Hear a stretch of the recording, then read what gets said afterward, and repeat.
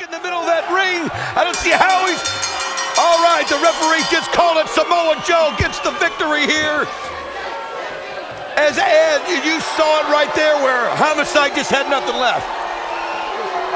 What's going on? Ladies and gentlemen, the winner of the match as a result of a disqualification.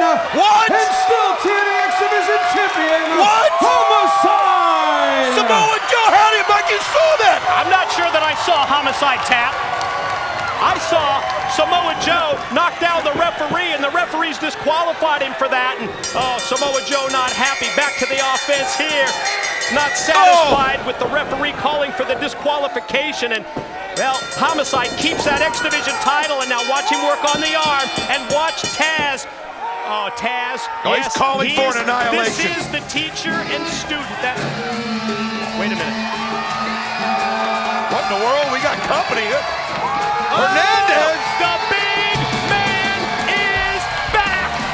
Super Mex is back in TNA, striding down the ramp here at the Impact Zone, and just in time. Well, Hernandez coming out, obviously taking offense to what Joe was doing to Homicide, but look at this. Look at these two titans, Mike.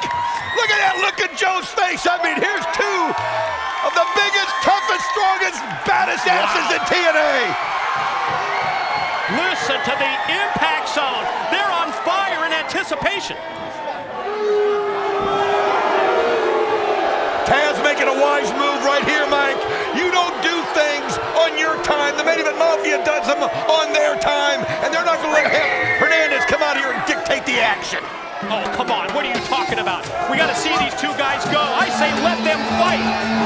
Well, that's why Taz is here. He brings that extra factor to Samoa Joe. He's able to bring him the cool when he needs it, because sometimes Samoa Joe's temper will get the best of him.